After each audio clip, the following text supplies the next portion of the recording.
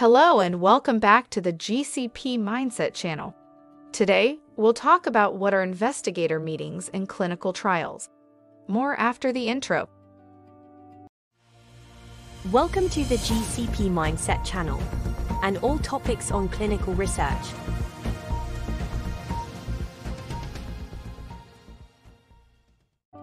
For those embarking on a journey in the field of clinical research, understanding the various processes and roles within clinical trials is essential. Clinical trials are a vital component of the medical field as they lay the foundation for medical advancements and breakthroughs. In clinical trials, every role is crucial, and every meeting holds significance in ensuring that the trial is conducted smoothly and ethically. One such important aspect of clinical trials is an investigator meeting. Let's start by understanding what these meetings are and why they hold such critical importance. Investigator meetings are collaborative events where all investigators involved in a particular clinical trial come together. The primary purpose of these meetings is to ensure that all investigators clearly understand the trial protocol and can perform consistently across multiple sites. So, who attends these meetings? Investigators, clinical research coordinators, research nurses, CRAs, and other key personnel involved in the trial participate in investigator meetings. These meetings provide an opportunity for everyone to get on the same page regarding the trial's objectives, procedures, potential challenges, and solutions. The paramount importance of investigator meetings lies in their role to ensure that all investigators thoroughly understand the trial protocol. This is because consistency and accuracy are key in conducting successful clinical trials. By standardizing procedures across multiple sites, investigator meetings play a crucial role in maintaining the integrity of the trial data. These meetings also serve as a platform for discussing potential challenges that may arise during the course of the trial and brainstorming possible solutions. This proactive approach helps mitigate risks and ensures smooth execution of the trial. Furthermore, investigator meetings provide training on trial-specific procedures and requirements.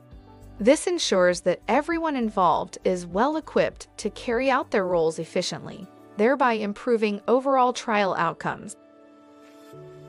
Typically, investigator meetings comprise several components. The most important is the presentation of the trial protocol. Here, the trial's objectives, design, procedures, and ethical considerations are explained in detail. Training sessions are another integral part of these meetings. These sessions equip investigators with the necessary knowledge and skills to carry out their roles effectively. They may cover a variety of topics, from data collection methods to reporting adverse events. Interactive sessions for questions and discussions also form a significant part of investigator meetings. These sessions allow investigators to clarify any doubts they might have and contribute their insights and suggestions.